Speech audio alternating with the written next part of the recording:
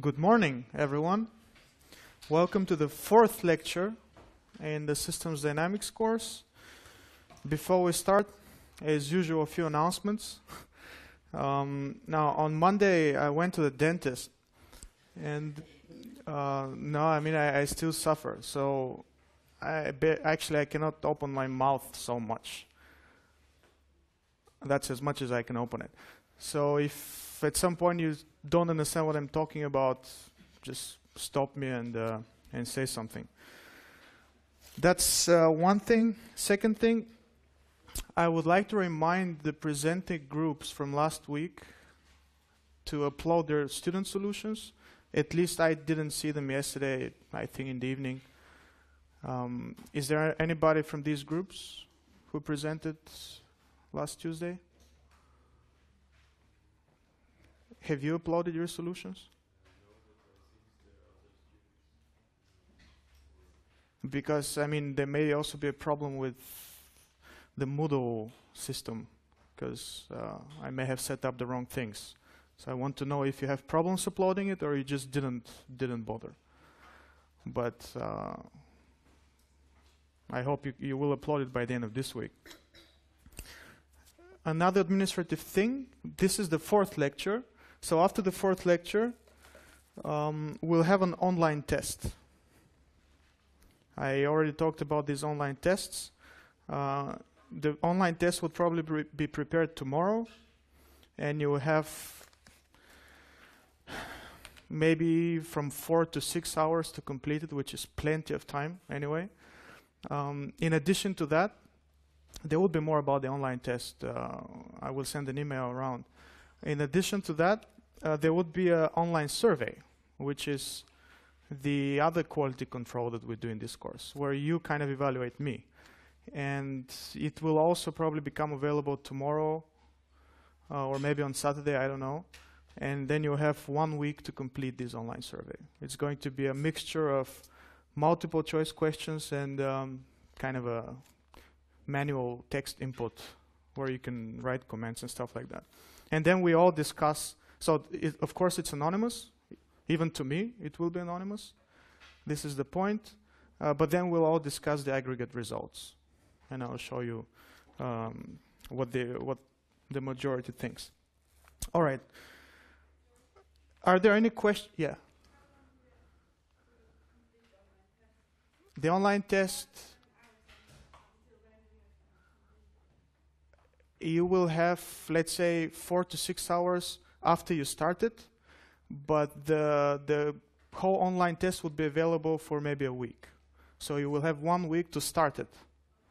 But then once you start it, you have, 4 to 6 hours. If you don't think, if you try to find everything on the slides, it would take you maybe about 30 minutes, I think. About 30 minutes, 20, 30 minutes. But, the point of these online tests is not to make it possible to fail them, unless, of course, you don't want to do them, which is, there is nothing we can do about it. The point of the online test is to simply make you go through the slides. And just by going through the slides and find information, you automatically remember something. All right. Are there any questions regarding the previous lectures or self-studies? Because today we kind of start a new topic. You can ask questions later, and also you can ask any questions during the self-studies regarding the lectures. So let me start.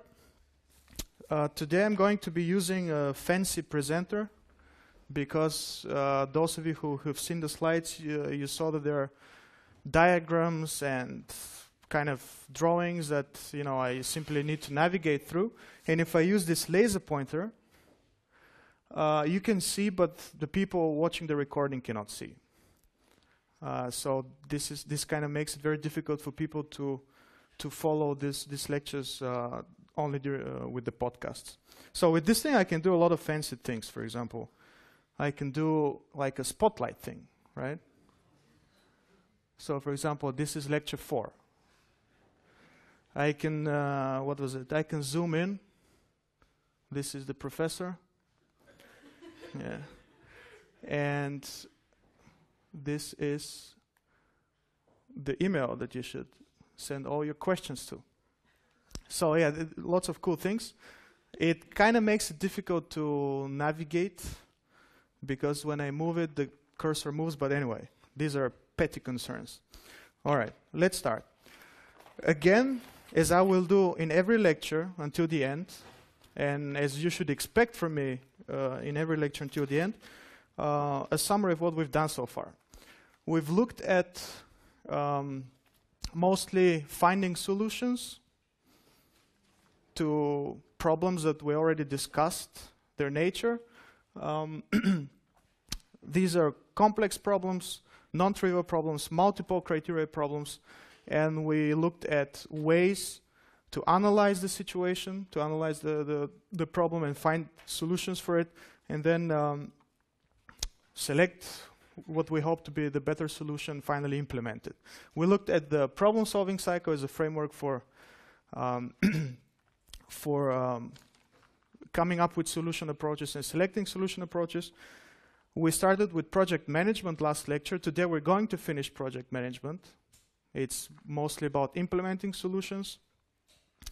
We looked at how projects can be scheduled from time perspective, so the critical path method. Today we're going to be talking about some deficiencies of the critical path method and how we can address them. Hopefully you know the critical path method is the thing which determines your project duration, and we can also deal artificially, of course, with uncertainty in the critical path method by using this kind of buffers and floats, or buffers or floats. So if you have uncertainty, you can just allocate more buffers, which is kind of artificial because the nature of uncertainty is something that you cannot really predict. So the question is kind of paradoxical. How can you allocate buffer for something that you can't really predict? But this is one deficiency of the critical path method. What buffers are good for, however, is to shuffle resources around. So if you have a critical activity with no buffers, or with zero buffers, then you can shift some of the resources from tasks with a lot of float to it, and then hopefully speed up the whole process. We saw an example in the last lecture, and probably there would be a similar task required in the exam. All right. And the rest of the course is basically going to be about studying our solution. This should be just one question mark. This is not like a super existential question, but this is what the rest of the course is going to be about. Does the solution work? And if not, who is to blame?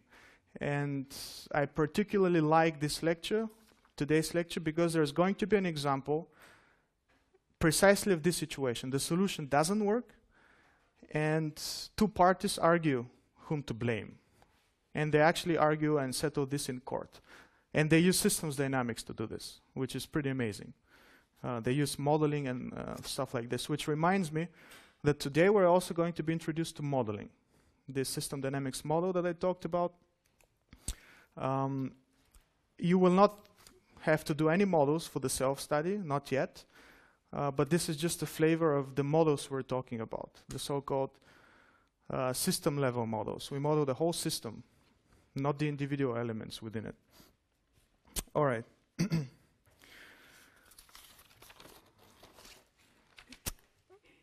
As I promised you last week, we're going to focus a little bit more on quality management. So quality. Last week we saw how time constraints can influence our project. Today we're going to see how quality constraints are going to influence our projects. And the quality, what is quality control in simple terms? In a kind of intuitive notion. What do you understand when somebody tells you, yeah, our project needs quality control? Yeah. Measuring the outcome of the project against the objectives and goals that were set prior to the project's commencement. Yes, that's true. And then what do you do after you measure the outcome? After you, I'm come from software background, so in software when you do quality control, you write down the observation or outcomes of your quality control, you do the unit testing of what you have expected as a result. And if expectations don't match reality? Then you have two options. You generally define the problem into one or two categories, one of which is it actually something that is required for your delivery as a solution, or is it something that is there as an issue and you can live with it, and or it's something like it is something that is like a critical part of the project, so you cannot really deliver it. What if it's something that is needed, you need to deliver it, but it doesn't work as you expected? Then you have to stop the delivery and you have to fix it. Fix it is good enough. I was looking for the term go back and fix it. Because quality control is nothing more than a feedback loop. And today we're also going to be introduced to feedback loops, which is going to be expanded in next lectures, but quality control is simply a feedback loop. So at some point in your project, and what these points are is also going to be introduced, you check your expectations in terms of quality. If something doesn't work, you just go back and fix it.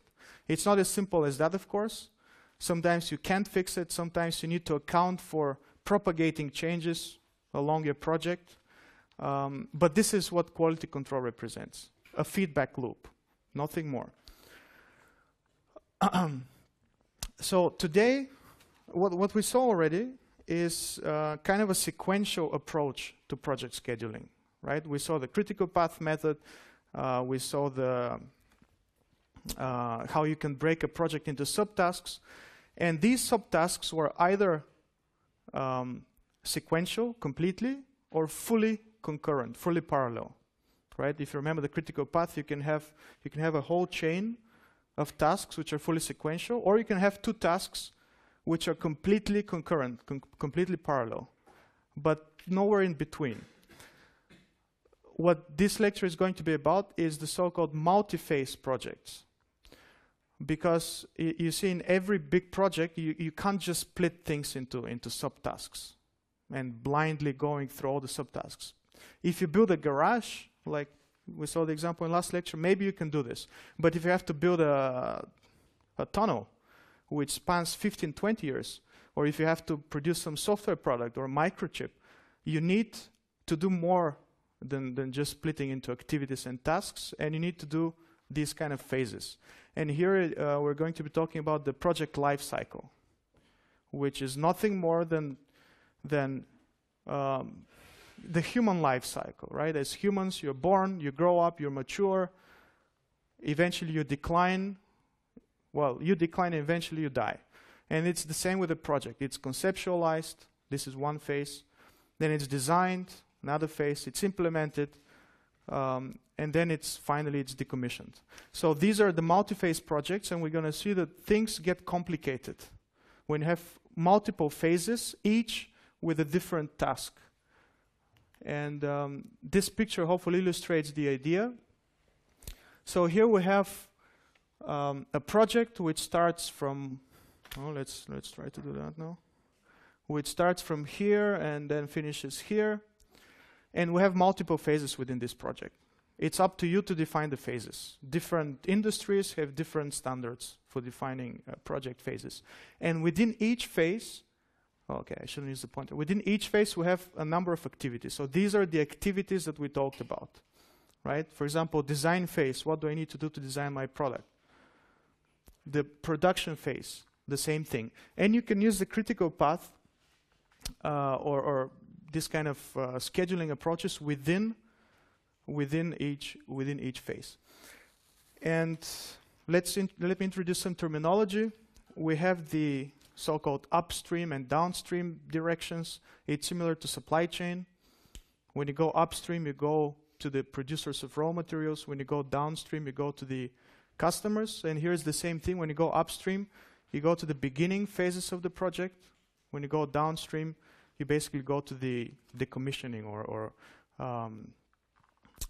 getting the project out of the market. And here, quality control, this kind of feedback loops, can happen between phases, right? So let's say your production can spot some kind of design flaws which are only available or which are only known at production stage, and then you feedback these inputs back to design, or you can have quality control within each phase. It's pretty intuitive. There are going to be examples on this. However, these are what we call kind of unwanted feedbacks, right? Nobody wants to realize that at some point your quality or your project is delayed, and then you have to go back and fix something.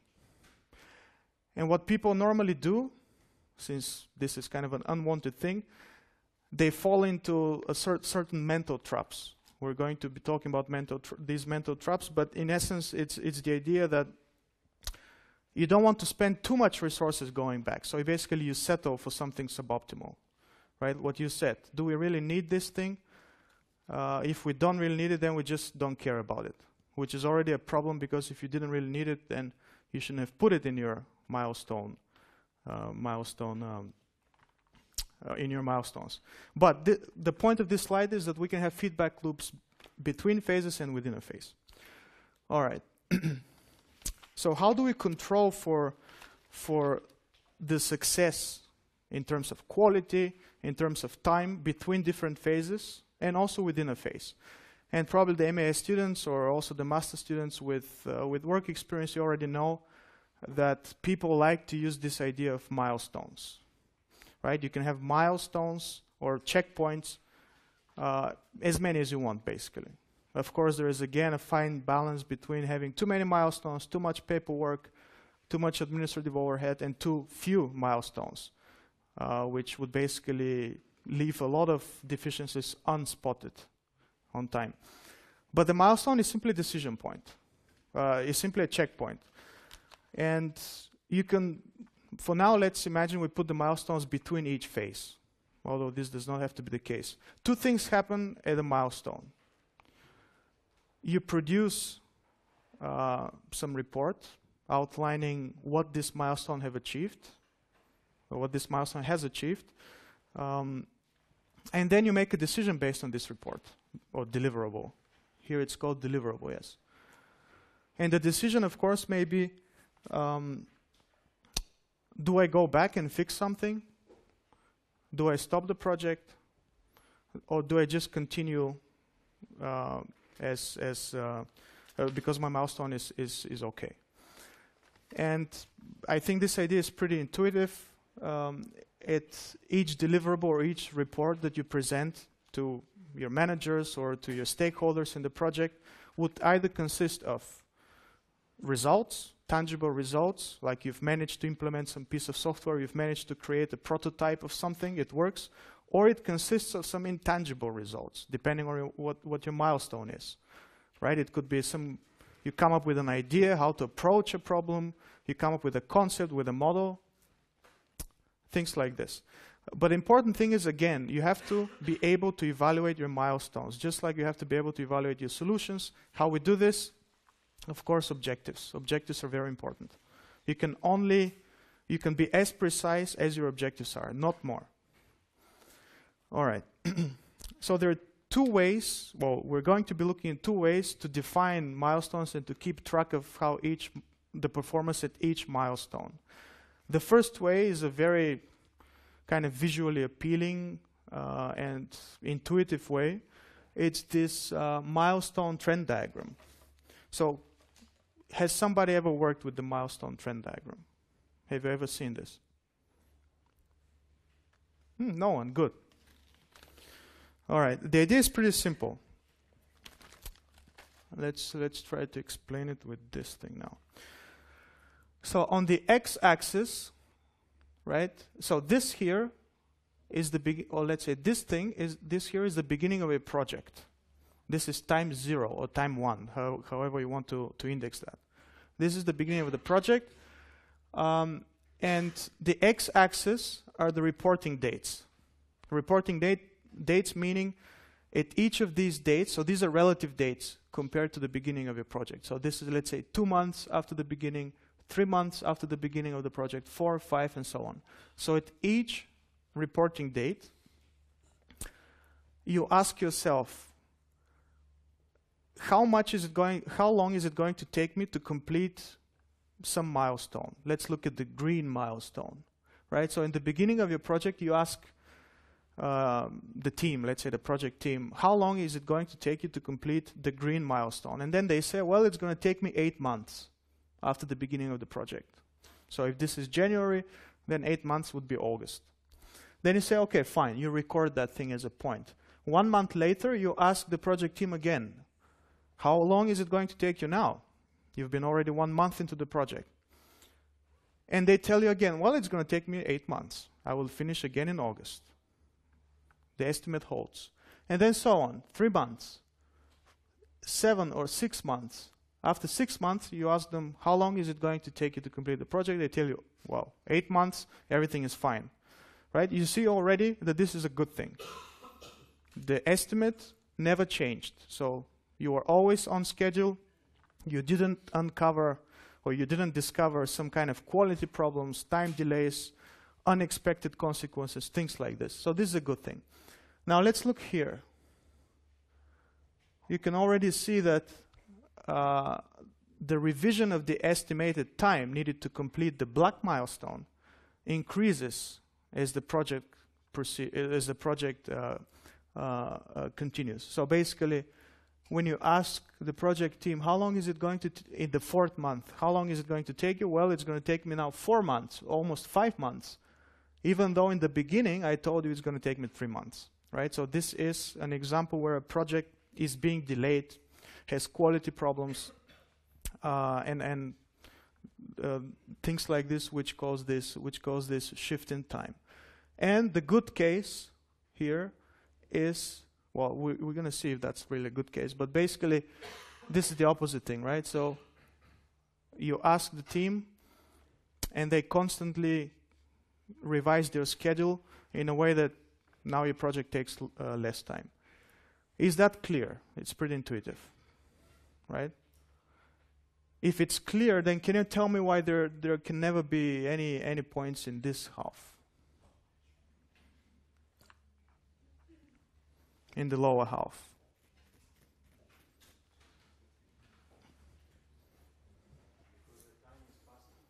Hmm?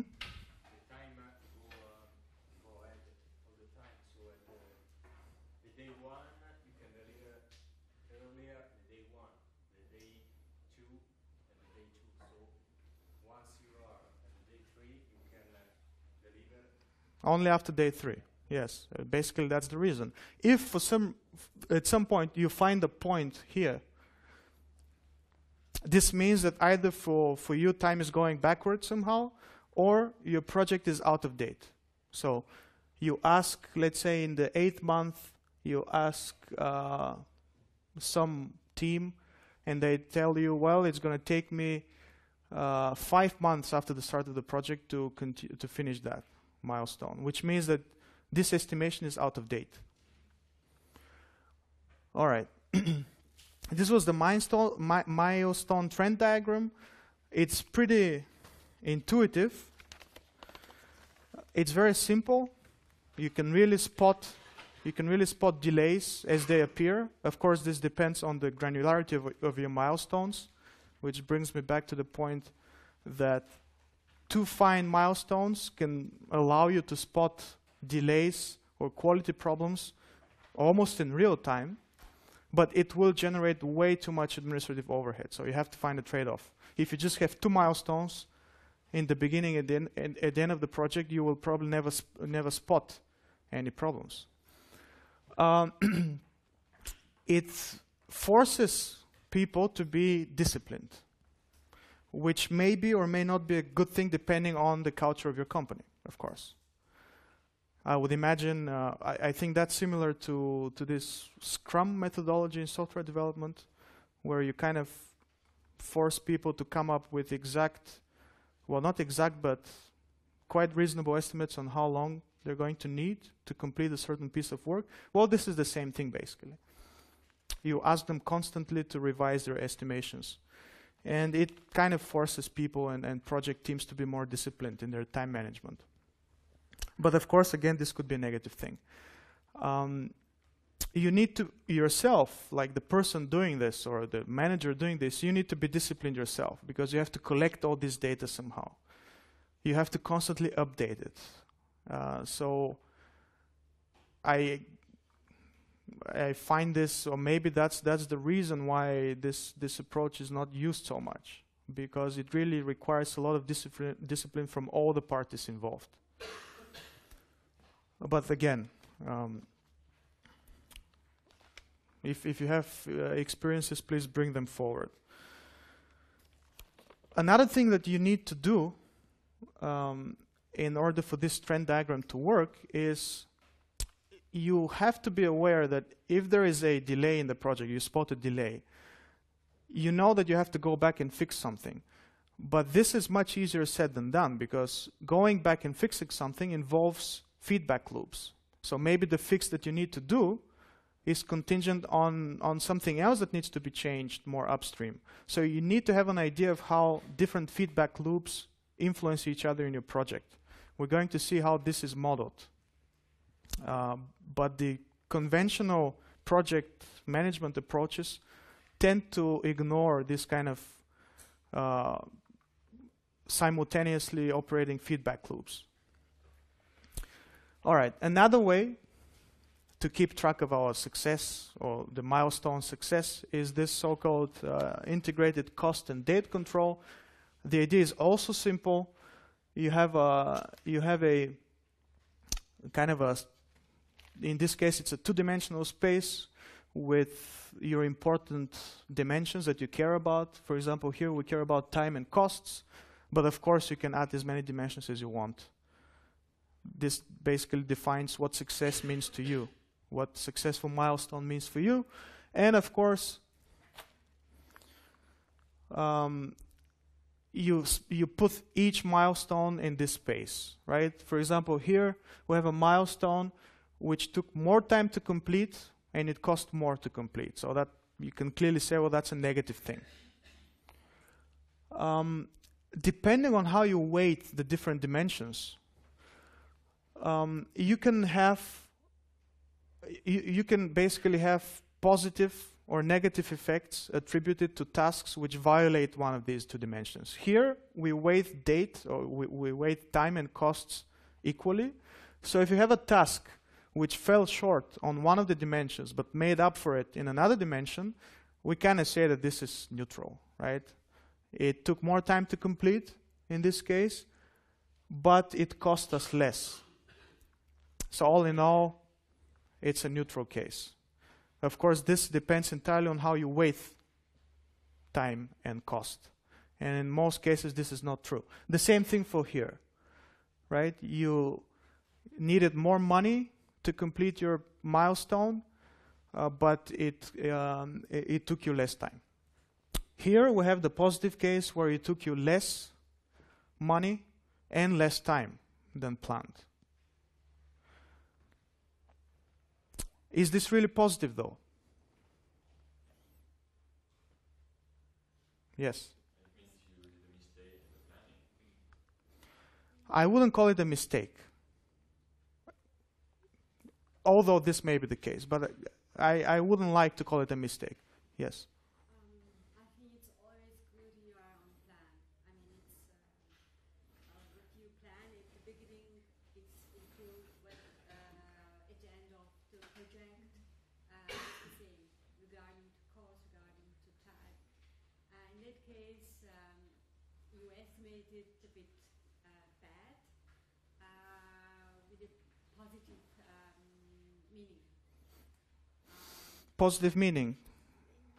Can you define that? At the end, you didn't lose. You didn't.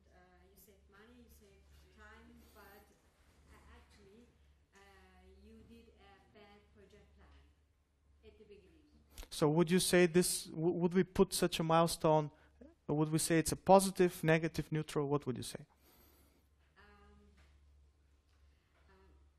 It depends on which, how do you look at this? I mean, from which perspective? But from perspective of project planning, it's actually negative. I agree. It is negative not because Not only because you maybe made a mistake, which of course can happen, but it can also be negative on a different level. It could be, imagine you talk to your customer, and then your customer, after you deliver, your customer sees that you deliver earlier and it took you less money than planned. So what would the customer think? They would think, well, do you really know how to schedule your projects? This time it took you a lot less in both dimensions, but next time maybe it will take you a lot more. Furthermore, did you do it intentionally? You know, did you just try to sell success later on, right? By estimating more time, more money, and then sell me this success, which was actually not a success really. It was just kind of an overestimation from your side in the beginning. So I find this as a kind of a negative thing to have. Even though you may not deliver to an outside customer, even though you may deliver only within your own organization, this is still, I think, a bad case.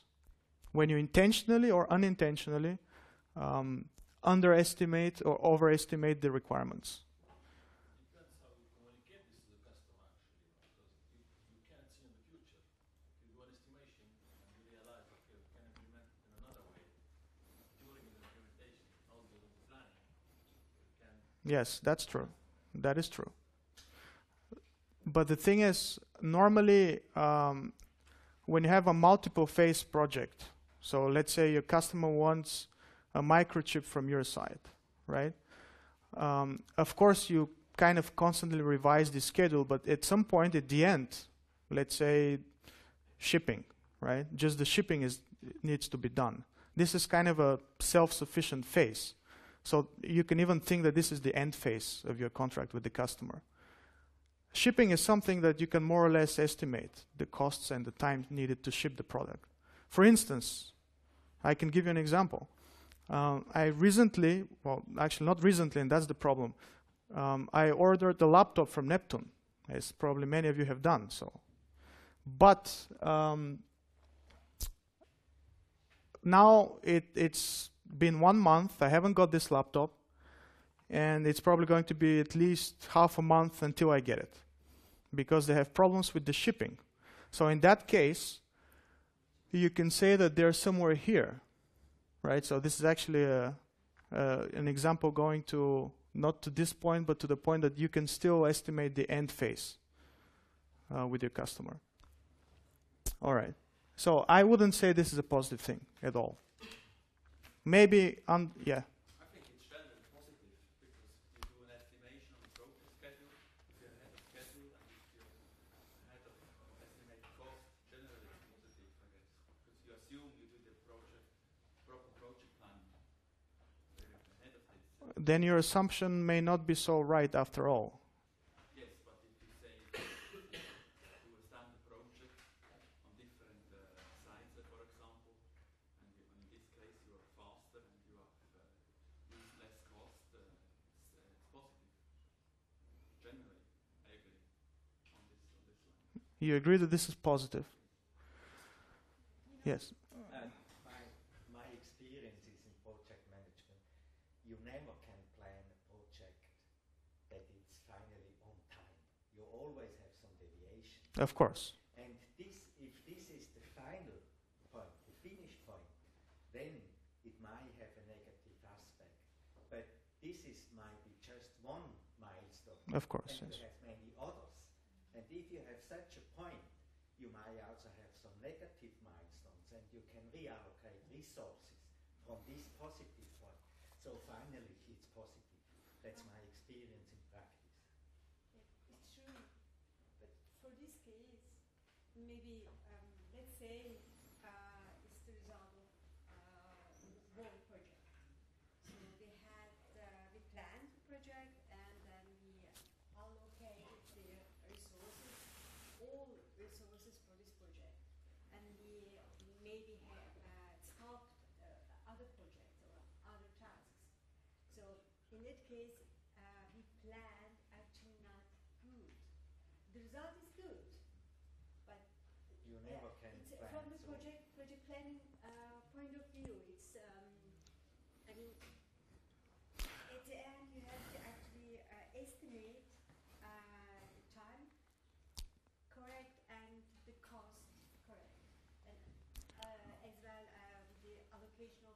resources must be appropriate.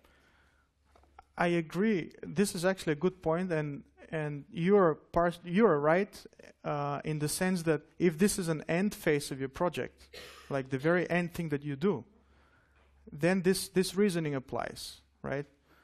But if it's the beginning, obviously, it's not.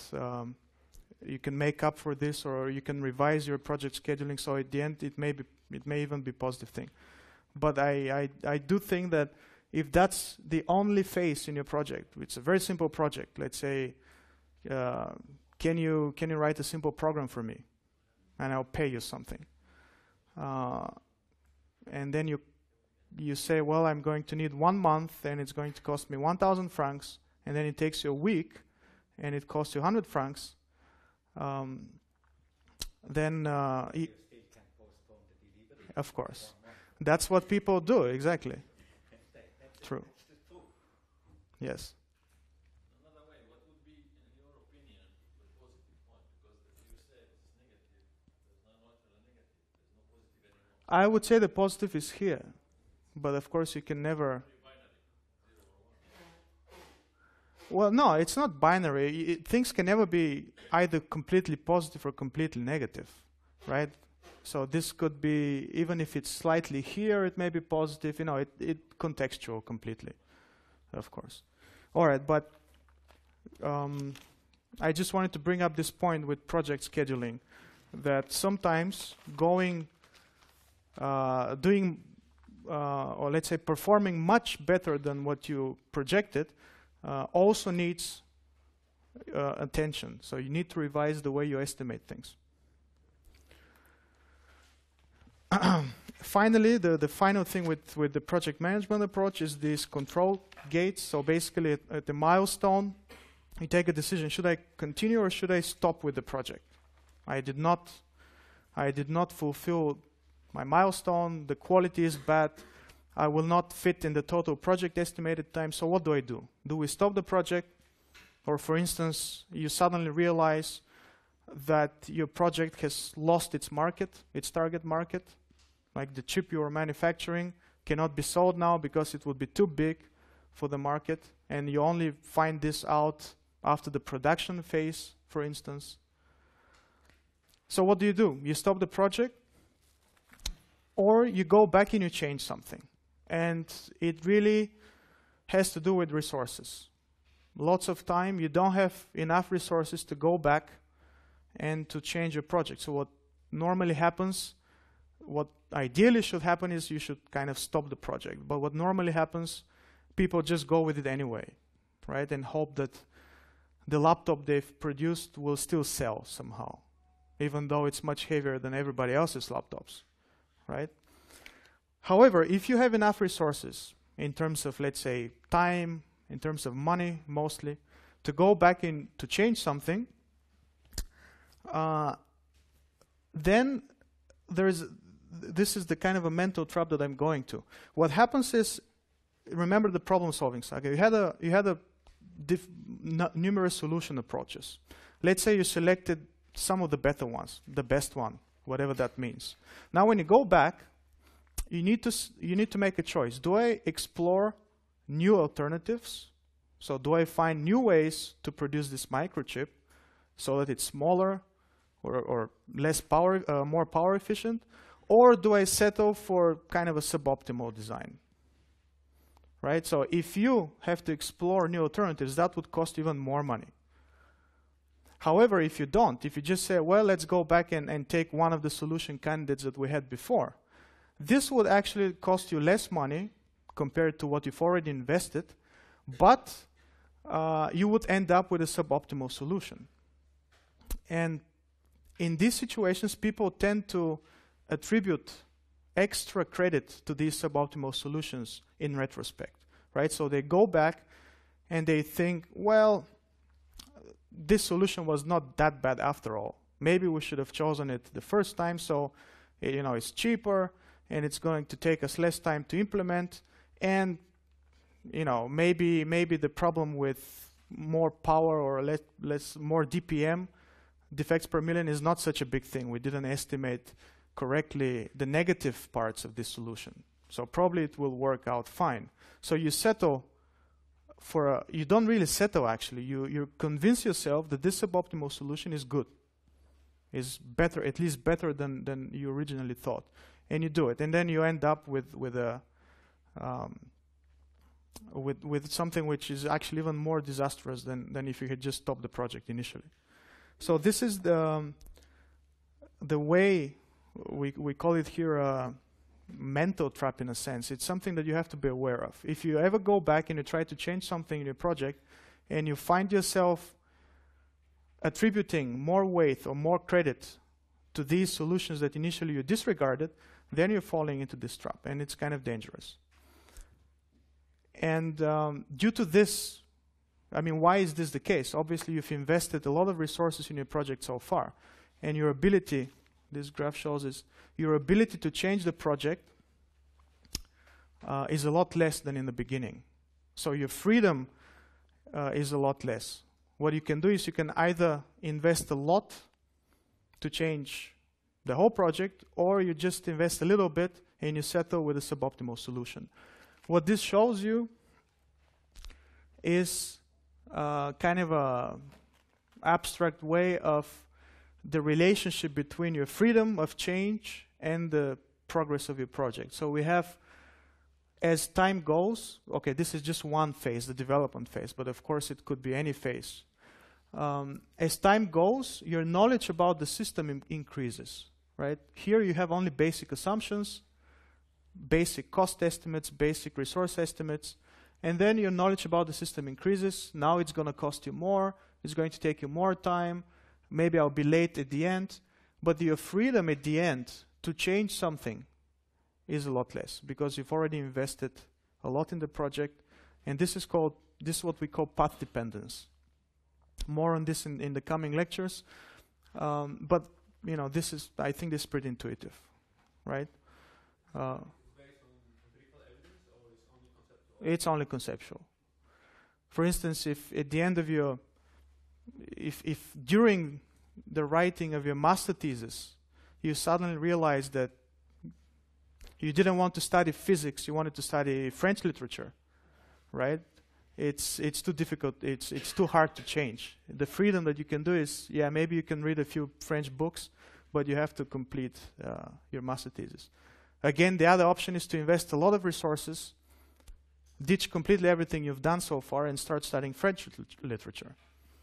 And people do that, actually. They just suddenly realize that they wanted to do something else completely. Actually, a former professor of mine used to kind of bring to our attention this potential conflict. So hopefully he mentioned this in the beginning, right? So if you don't want to study, if you're not sure you want to study this, maybe you should change, which is a good advice actually, but not a good advice if it's at the end. All right. So I mentioned that quality control and also checking your milestones, going back and changing something, is nothing more than a feedback loop. This is the technical term. Okay, I have to speed up a little bit. And what is a feedback loop? I think most of you, especially the engineers around you, are painfully familiar with feedback loops, especially the electrical engineers. But what feedback loop is a very simple concept. You have a certain input which goes to your system. You take some of the output, say you take your milestone, and you compare it to something that you expected. If this is not what you expected, you change your input, right? And an example could be with this heating a room, right? You want 21 degrees, for instance. Obviously now I want a little bit less, but if you want 21 degrees and you measure, let's say, 30 degrees, then you have to decrease your heating system. Next time you measure, maybe it's 19 degrees. It's too few, it's too little, so you have to increase. All right, so let's continue after the break. Yes. All right, let's continue. Let me just set my timer here. So I told you about the feedback loops, what the feedback loop actually is. In our course, let's say in judging how this kind of going back and fixing attitude, how it affects your system, will distinguish between negative feedback loops and positive feedback loops. Without going into technicalities, in engineering, for instance, a negative feedback loop is something, going back and fixing something, is what brings you to a balance, to an equilibrium kind of state, right? So you go back and you balance your input in a way that your output, goes to the value or to the milestone that you expected, right? For instance, you set a quality standard. A negative feedback loop would be you go back, you fix something in your process so that this quality standard can be achieved, right? A simple example again is the heating system, where you constantly try to bring the output to the desired temperature. This is a negative feedback loop, and other examples are, let's say, the standard supply and demand idea, or the interrelationship between supply and demand in economics, for instance, right? If for some reason supply increases, then the price would go down and demand would increase as well. There would be a new equilibrium point. So this is this kind of a negative feedback idea. By the way, the human homeostasis works in the same way, right? The way that your body regulates its temperature, it works in exactly the same way. You have a question? Oh, okay.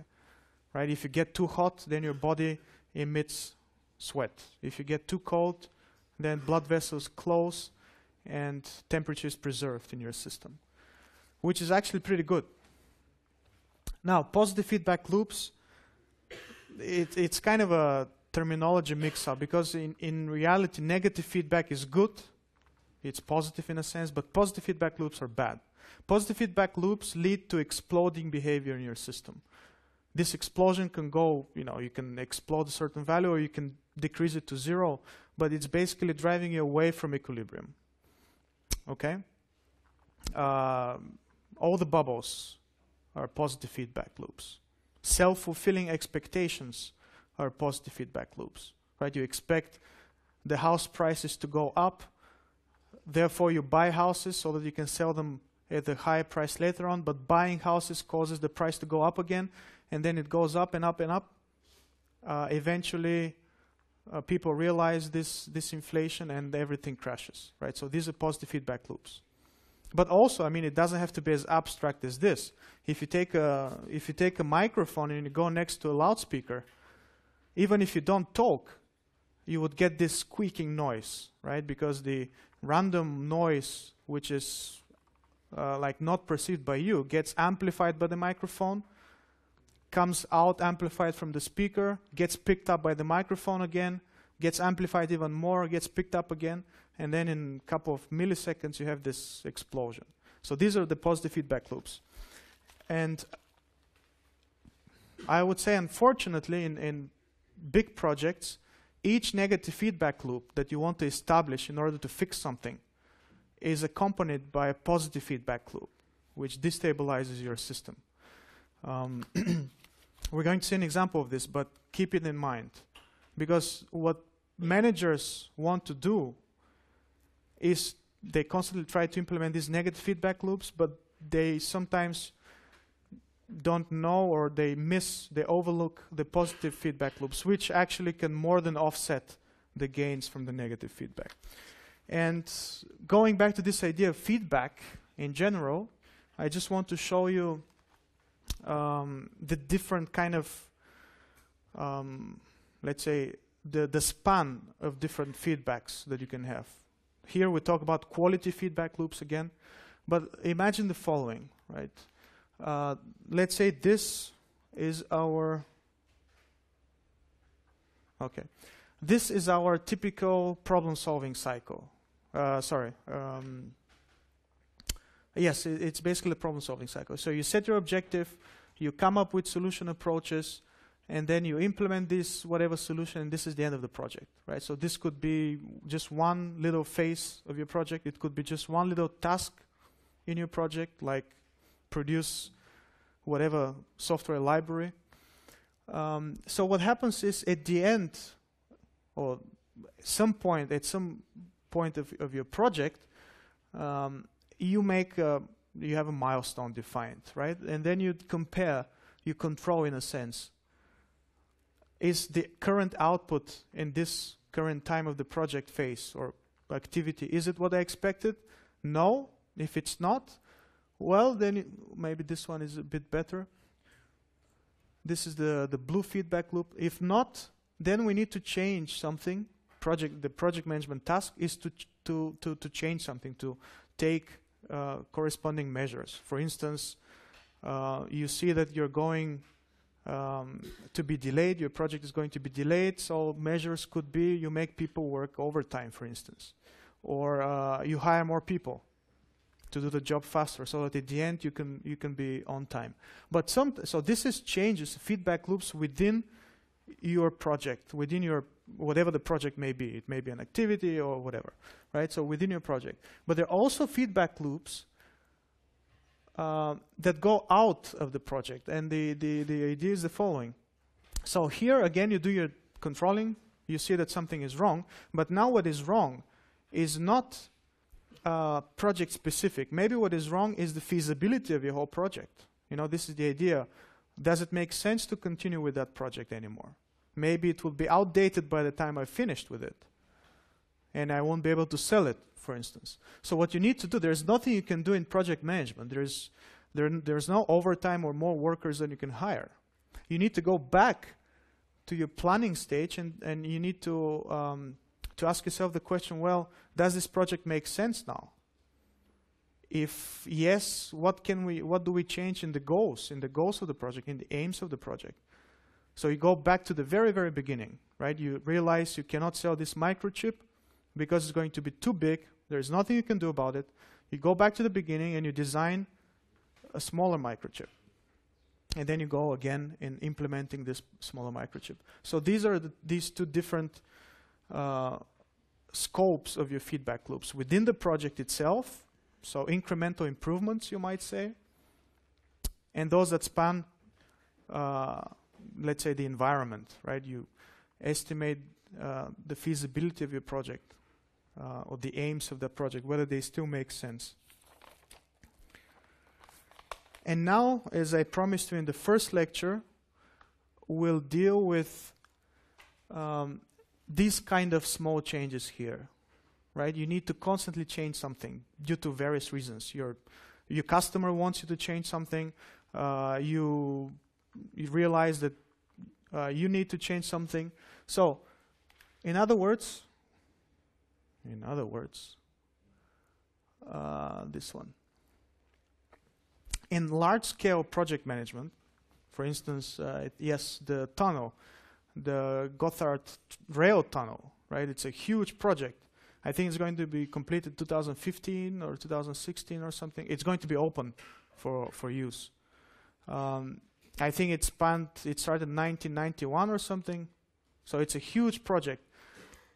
And you can imagine that in these big projects, even if everything goes according to plan and your customer doesn't want any changes to be done, there are still things happening that you cannot control. New technology is being developed. New regulation standards are being established. So suddenly, your project needs to be, let's say, more environmental friendly. And you only realize this when you're in the middle of that project. Or let's say your customer wants to incorporate a new technology, like in the example we're going to see. So this kind of small, I mean, if you compare it to the scope and to the resources of the project, these kind of small changes, what is the effect of these small changes on the project? And the example that we're going to see is going to illustrate perfectly these small changes in court. So the question is, these small changes that you do, and sometimes there is no other way, but you have to do them, right? Even though everything is fine, new technology comes available and so on, do they add up and result linearly? Do they add up linearly and result in small impact, overall small impact? Or do they add up through these feedback loops? And do they propagate and add up in a complicated, non-linear way that eventually results in the project cancellation?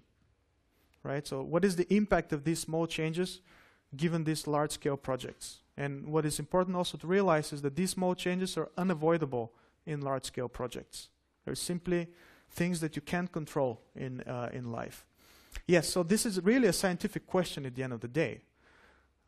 It's not just a minor concern. We really need to know the role of small changes. And the running example for this lecture, one of the two running examples, is the case with the shipbuilding company, Ingold Shipbuilding. So basically what happened is, and just in your notes you have a reference to a book where this example was taken from. I will post the chapter of the book that deals with this, so there's a lot more information, legal information, all this kind of stuff about the settings. But what happened is that this company, they won a contract from the US Navy in the beginning of the 70s to build these ships, like 30 destroyers and 9 carriers. And that was a big deal at the time. You know that in the US a lot of money are spent on defense, and there was a lot of money involved in this project. In fact, these were the only 2 projects, I think 2 of the 4 projects that this company was working on, and all of the projects were from the US Navy. Right? So this was a big thing for them, and the scope of this project was so huge that they had to double their workforce. At the end, they had 20,000 people working on building 30 destroyers and 9 carriers. I mean, 20,000 people. It's a huge amount of workers. And what happened when, I don't remember exactly the time, but I think the estimated time was about 15 years or something to build these things. What happened is the US Navy, being the customer, they constantly requested new technologies to be incorporated. They always wanted to have the latest GPS tracking ability and whatnot in their ships. So as new technology became available, they went back to the Ingold manufacturer, to the Ingold shipbuilding, and they requested these changes. At the end of the day, what happened is that the projected cost overrun was in the scope of $500 million US. And just to put this number into perspective, the annual turnover of this company was in about the same range, in the same ballpark, right? So basically, they would need, just to cover this project, they would need, and let's say the same amount of money as their total turnover for 1 year. Not profit, but turnover. So it was a big, big, big cost overrun, which of course generated a conflict between the shipbuilding company and the US Navy. As you may imagine, the shipbuilders, they claimed that all these small changes caused a lot of feedback loops in upstream. They caused a lot of unexpected delays, and eventually they resulted in this $500 million cost overrun. The US Navy, on the other hand, they took the opposite position. They said, well, these are just small changes within a given task, so we're willing to pay whatever this kind of overwork for employees might have cost, the direct costs, but this in no way can be in the range of 500 million. Right? These were just small changes, and basically the company is at fault because they have bad project management. They don't allow enough buffers for their tasks, so if there is some delay, they cannot handle this, so it's bad project management on their side. And what happened is actually the shipbuilding company, they sued the US Navy. And since they're the plaintiff, they had to prove actually in court that these small changes were the resulted in this huge cost overrun. So they had to prove this. They hired a consulting company to model this whole process of building a ship, right? And basically, there's this conventional model. The way that the shipbuilding company was estimating the effect of these small changes and all this kind of stuff was done without taking into consideration any feedback loops, any propagating or rippling effects from a small change. And this consulting company, they developed a system dynamics model. It's here. They develop a system dynamics model which takes into account all these interrelationships between different tasks, especially feedback loops, right? And what happened at the end was they had this model. They could prove that these kind of small changes could result in a big overall impact. Then the shipbuilding company went to the US Navy, presented the model, and basically this was as a proof that the US Navy was at fault. The US Navy, in fact, inspected this model, and I mean scrutinized the model really. They came up with some criticism for the methodology, for the estimations of the costs of the different changes, different tasks, and so on. And they expected that these modifications would greatly reduce the impact of the small changes. But when the shipbuilding company implemented these critics, the overall impact was actually higher. All right? So the US Navy did not expect that by decreasing the cost of some of the tasks, they would actually get a higher impact. And at the end, actually, I just noticed yesterday that somewhere in your notes it says that the shipbuilding company won a lawsuit. There was no lawsuit at the end. They settled outside of court.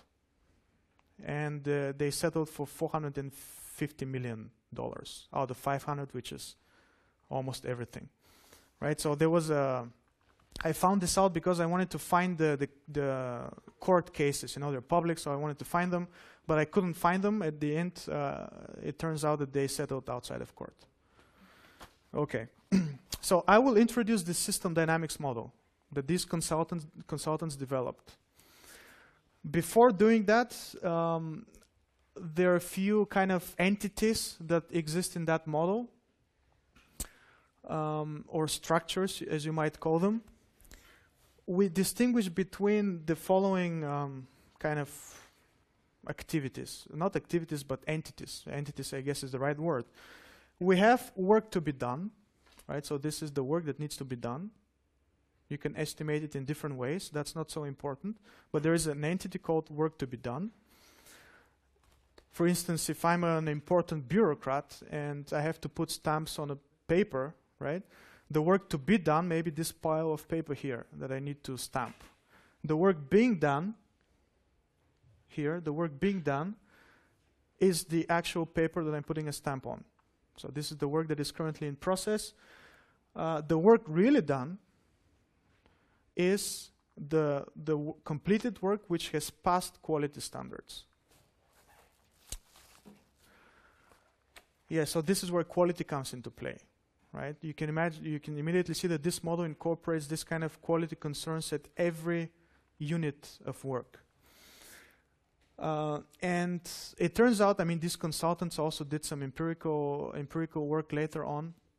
They found out that the work really done the first time in the industry is 68%. So 70% of all the work is really done in a quality way the first time. No need for feedback. But in the military projects, it's appalling. It's 35%. So it's a huge, I mean, as you might expect, I guess, it's a huge, deficiency in this kind of military project. And so what happens once you realize that your work done does not conform to quality standards, then the question is, okay, what needs to be changed? And the thing that needs to be changed is the work, it's referred here as the undiscovered rework.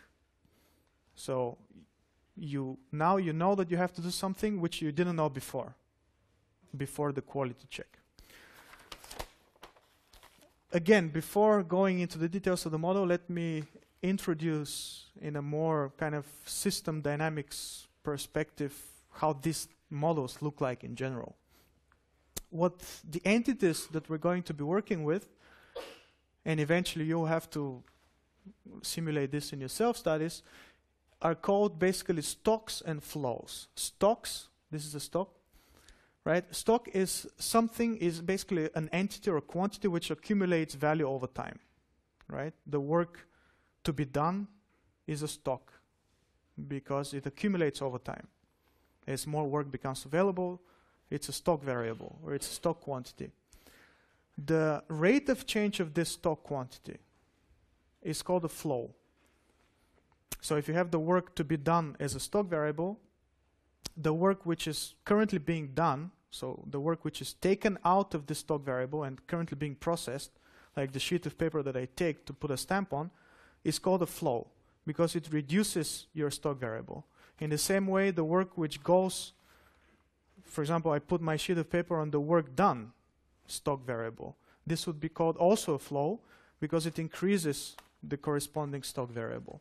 So we work with stock and flows, and this is called inflow and outflow. It's pretty intuitive, right? So for example, the flow of materials, like the flow of papers that I get, is a flow variable. This could be the pile of processed papers, or let's say this could be this is the work to be done. This is the papers that come to me for stamping, and this is, somebody is constantly replenishing this pile of papers that I have to work on, right? So like citizens giving me bureaucratic things to do. All right, we can put this whole model into equations. I mean, that's how they express them in system dynamics. The stock variable here, the change of the value of the stock variable at any point of time is simply the total sum of all the inflows and all the outflows up to this time, right? So this is don't be intimidated by this kind of equations. You will not have to produce these kind of equations in the exam, although it will help. Yes. The work really done, what would be, I don't know, being done or really done, what would be the outflow? The work really done. I don't know if really done or being done. It depends on how you structure your project. If you have the work really done, what do you do with it? That's the question. Maybe you give it to somebody else for further processing. Maybe you send these pieces of paper by email, by mail to people. So it depends what your project is. An outflow could be considered a mistake done and that you thought that you have done something wrong. Yes, for sure. If you have a stock variable which is called work done, but not checked for quality, and if you discover a mistake in this, when you check for quality, you discover some task was done wrong, then of course this outflow, you take this task, you put it to another stock variable which may be called work to be redone, right? Because it's a faulty thing. So this would also be an outflow. So yes, discovered mistakes could also be an outflow. It's all conceptual. I mean, it's all up to you how you define your stocks and your flows. But this is the idea. If something accumulates over time, it's a stock. If it's just a temporal or instantaneous flow, it's kind of a double definition, but you got the point.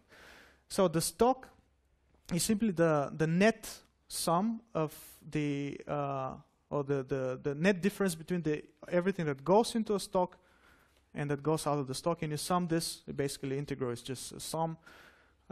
You sum this over all the preceding time. And of course, we have some starting value for the stock, right? In some cases, your stock variable, your work to be done already exists when you got the project. If you're that unfortunate project manager. All right. So this is the integral way to describe this, by a sum. You can also describe it in a differential way.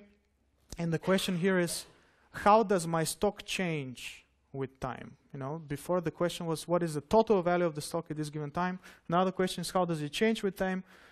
Well, it's much simpler. There are no integrals. At any given point of time, the change in your stock would be the difference between what goes in and what comes out. Okay? All right. So with this in mind, that is the basic concept of the system dynamics model that these consultants developed. Of course, the whole model it's completely out of scope of this lecture, and even in the book you can't find the whole model. I have uploaded a paper in the literature section today, which is written by one of the consultants working on this project. There you can find more details about the model. In terms of more real-life examples not real-life examples, but more kind of quantitative details regarding all the entities here. If you want to read it, of course, you're welcome to do so. But the important point is to understand the concept. And the concept is the following. As I mentioned, these guys said the following. Well, let's model the work to be done as a stock variable, right? So this is a stock. We have a work to be done in any project. We also have the work really done. So what is the difference between work to be done and work really done? Well, that's the quality check that you do, right? This is the basic feedback loop. You have something that needs to be done, you do it, right? You do it here, work being done, I put a stamp on the paper, and then somebody checks whether this stamp was aligned correctly, for instance. If that's the case, then my other stock variable, work really done, increases by whatever amount.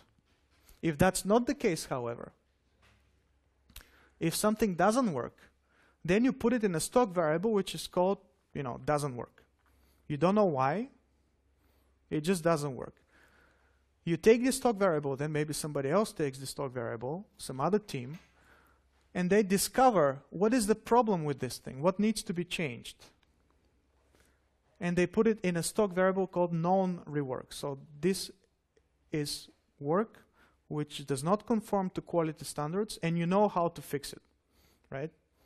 This is work which does not conform, you don't know how to fix it. And then again, the known rework goes back to the process of work being done. So it's kind of another inflow that goes to the quality check later on, right? This is clear. So you see the feedback loop. This is the feedback loop, the quality feedback loop that we talked about here. But now what is interesting to see is that you have work which is really being done. You have built 1, or let's say 10 meters of your tunnel, or you've produced 5 libraries of your software product, and then suddenly your customer comes and says, well, I want you to change this. I want now my product to have this latest GPS tracking capabilities, for instance. What happens is you take some of the work which is really done, and you need to change that, right, to incorporate the customer changes, which goes back to the stock variable known rework. So it's not defect per se, but it still needs to be changed in some way. And then it goes here. So this is the second feedback loop, this one, which is entirely due to customer changes here. All right. And basically the bullet points are everything that I said so far. Therefore, I think it would be easier. So basically this slide explains that diagram. And I think it would be easier to just start with that diagram, and only later on for your own reference you can refer to this slide. But this is a more detailed example of the system dynamics model that they developed. And at this point let me just remind you what the system dynamics model is. You model the whole system, right? You don't model the individual interactions between people or between project managers. You model your whole system from kind of a bird's eye perspective. So here we have the typical, the familiar stock variables, work to be done, known rework, and so on. Now what happens, I think it would be easier to remove this. What happens if your customer comes and requests small changes from you, or some changes. Let's say I wanted to incorporate this new functionality because this is getting popular nowadays. It will be important in 15 years. So what happens is, well, you try to create these so-called negative feedback loops. And in other words, you try to fulfill these requests, right? So what happens is, well, you hire more people, right? This is one thing that managers can do. You hire more people so they can work more, and they will kind of finish, they will be able to do this additional work at the same time. So you hire more people here. This would affect, don't worry about the technical term for people. You will see this, but for now, just remember stock flows and we have people here. So you hire more people, and this will obviously increase the work being done. Right, this is intuitive. What you can also do, however, is you can make the current people, or the current workforce to work more, to do some overtime. Right? Again, well, you know the 90-hour week mentality in one of the companies in Silicon Valley when it was being established. Right, so you ask your people to work more, and again, this would affect the work currently being done. Another thing that you can do as a manager, well, you can accelerate the schedule, which would hopefully increase the productivity of your people. And then again, it increases the work being done. So you try to, of course, these are just examples. In the real model, they had different things. But you see how you try to make some project management changes which bring you closer to the goal that you want to achieve. These are the negative feedback loops. But as I told you, each negative feedback loop is accompanied by a positive feedback loop, which destabilizes the whole system. For instance, you hire more people. Maybe in your vicinity of your company, the skilled workforce is not that prevalent. So you end up hiring less quality people. Right, the average employee skill goes down, so these are the dotted lines, these are the positive feedback loops, which would affect your productivity in the mid to long term. I mean, what do you do with these people if they're not as skilled as your hiring standards? What do you do with them? Maybe their work that they're actually doing is not as good. So you would increase that feedback here, the quality feedback. So this is one example. You ask people to work overtime.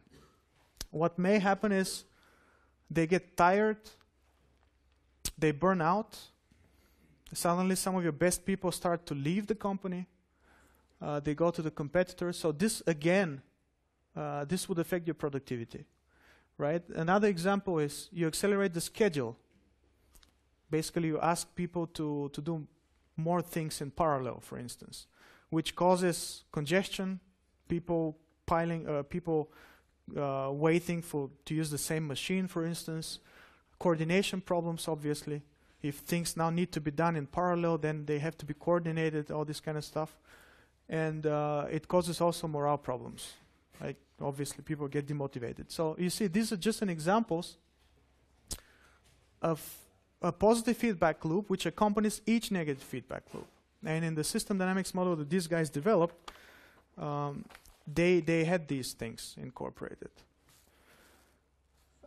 So by doing this, as I told you, they were able to prove to the US Navy that these small changes resulted in unexpected, unintended consequences, which is one of the characteristics of complex systems. When we try to influence a complex system, there are unintended consequences that sometimes, even with the best efforts, we cannot predict. But there is still a lot we can do. There is still a lot we can predict by trying to think about these kind of feedback loops, positive and negative feedback loops. Lessons learned from these examples is that small changes can ripple down or ripple across your whole project, all the phases, and result in big delays, Um, yes, so basically I've said all this. We tend to neglect the indirect effects. We tend to neglect them because, first of all, obviously they're more difficult to spot. They take more time to spot, so we just simply tend to ignore them. These were the effect of small changes. Now, I need to speed up a bit. Now, we come up to another optimization kind of technique. So far, we've dealt primarily with either fully sequential tasks, fully sequential also in the project phases. We saw one phase follows another phase, from upstream to downstream. The critical path method assumes sequentiality or full concurrency. But what if all these different phases, conceptualization, design, development, and decommissioning of your project, for instance, all these phases, they don't need to be sequential. And in fact, this goes into the direction of concurrent development. Some of you may be familiar with this. So you do part of the design phase at the same time with let's say, part of the production work needed. Right? So these different phases do not need to happen sequentially. And this is this idea of cross-function or concurrent development, where you basically try to study the network of your phases. So the phases, actually I should go like this. The different phases in your project are not sequential, but they're kind of assembled in a network. So some of them can be done in concurrency, in a concurrent way, in parallel. So imagine, yes, we have the product definition, the design, and the product testing and quality control phases, for instance. And these guys, I think, yes, you can find the paper of these guys in the literature section, but they propose the following thing. Maybe that would be easier to see. They said, well, no matter how many phases, so this was the goal, remember, we need to study how the different phases in your project can be done concurrently, and to what extent they can be done concurrently, and also which projects in types of industries and stuff like this can be done concurrently. So they said, well, no matter how many project phases we have, of course it's up to you as a project manager, it's up to your industry to define different phases that you need to do. But within each phase, we have more or less the following, they call them subsystems, or let's say different categories of tasks that you need to do within each subsystem, within each phase. And here they've talked about, they name this process structure phase. So this is a phase where you basically think about what work needs to be done in this phase. Like if it's a design phase, you think about, well, what do designers need to do? If that's a production phase, what do the manufacturing guys need to do? Then you have a kind of a category or a subsystem which is called resources. So these are the available resources. You have the scope of that phase. What is the scope of your design? You just want to design whatever product. And you have your quality mostly quality targets, but also, of course, time targets and budget targets. And all of these different subsystems affect the actual performance of that phase. The actual performance in terms of cycle time, defect rate, and cost.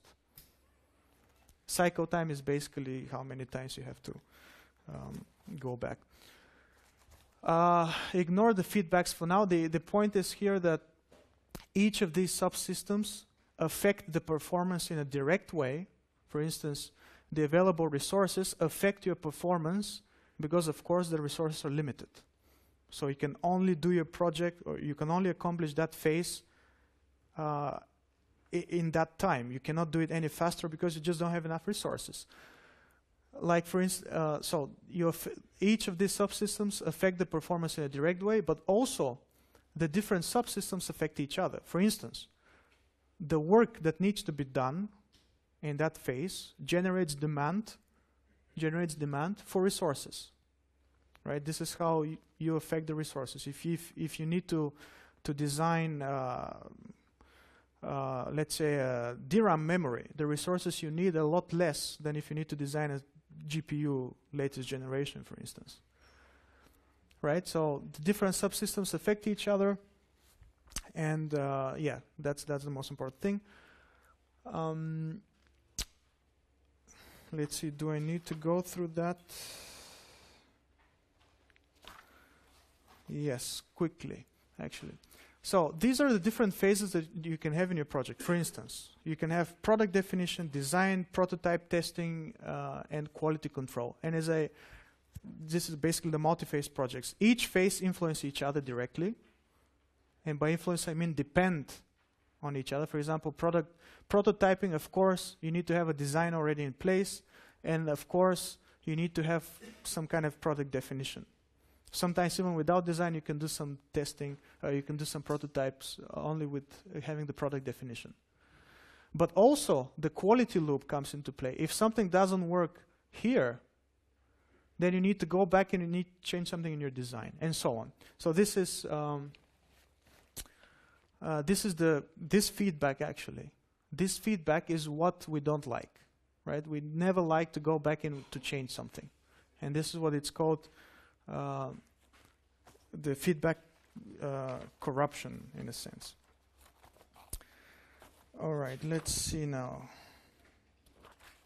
So these guys, they focused only on the work that needs to be done in a given phase. They focused only on this work and they tried to model it in a system dynamics way, and they did this. So what we have here are all the tasks which are not completed, that needs to be done, so all the design work that you need to do, they're completed at some rate, and they go to another stock variable, which is called tasks completed, but not checked. Then you check the tasks for quality. This is the quality loop here. If the quality is fine, then they move to the tasks which are approved, and then finally you release the tasks for the next phases, or for the next phases most likely, right? So this is the idea we already saw. Now I will move to the important stuff. This is just that picture, put in a different way. I will skip that because we're running out of time. But back to the original question. How much of your different phases can be done concurrently? And not only can different phases be done concurrently, but the work within each phase, so the design work, for instance, in the design phase, it can be done, so different activities there can be done concurrently as well. And these guys came up with the following way to visualize that. Here we have % of the work which is done, and it passes quality control. Here. Here we have % which is done and passes quality control, plus what is available for completion. For instance, if you have let's say a software product, and this is, in fact, this curve is an example. If you have a software product, in fact, this is an example from a software product. In that particular example, it was split in different blocks. You know, normally you don't do the big software projects at one time. They're split in different blocks, and ideally, all the blocks can be done concurrently in parallel. Right? This is the design phase or the implementation phase. All of them could be done concurrently. This is the ideal phase. The most non-ideal case is when they have to be done in sequence. In that particular case, they needed to do 20% of the blocks, of the software blocks, 20%, before they can parallelize all the others. Right? So unless you complete 20% of the work, you cannot do anything else. All the others have to wait. All the other 80% have to wait. This is what is illustrated here. Unless you do 20% of the work, this is 20%. The work which is available for you to do is, so the work which is available for you to do plus the work which is already being done is just, again, 20%. Right? You understand that? You start at 0. For instance, you haven't done anything. What is the work available for you to do? It's not 100%, it's just 20%. I just want to finish with that slide, which is one of the last slides. And we'll talk about these slides in the self-study, actually. I will explain them in more details, but this is actually a very, very nice slide. What it shows you is, now these are different phases of your project. And you know that different phases can be done concurrently. Let's say the design phase can be done, some of it can be done concurrently with the production phase. So what these guys did, they asked the designer in the design phase, they asked the design manager again in the design phase, they asked the product architect and a strategic marketing guy, which is part of the product definition phase, what, in their opinion, is the level of concurrency between product definition and design. So they ask, for instance, the marketing guys, which are responsible for product definition, what do you think the concurrency between your phase and the design phase is? In other words, how much work do you think you need to complete before the design guys can start working? What this means is that the marketing guy really thought that he or she needed to do only a little bit of work, let's say only 1%, or let's say this is 10%. If they only do 10% of their work, then the design guys should be able to do 40% of their available work. So they thought that they only need to do a little for the design people to start working a lot. This is what basically they thought. And you see actually, and the same with the product architect, but you see the design people actually had a completely different opinion. They thought that the product definition guys should do a lot of work before the design people can start doing just a little bit, right? So this is a very nice conflict of interest, you may say, a conflict of perception, which was made known by this approach. Now, yeah, this is not so important, and the summary. So we didn't have so much time this time, this lecture. There were a lot of things to explain. I will come back to slides which are not clear, and I mean, even if you understand everything, I would still address some of the slides on Tuesday in the self-study. And basically, if you just look at the figures in the papers that are available, all these slides are there. But in principle, you shouldn't be able to do it. You shouldn't have to do it. Thank you.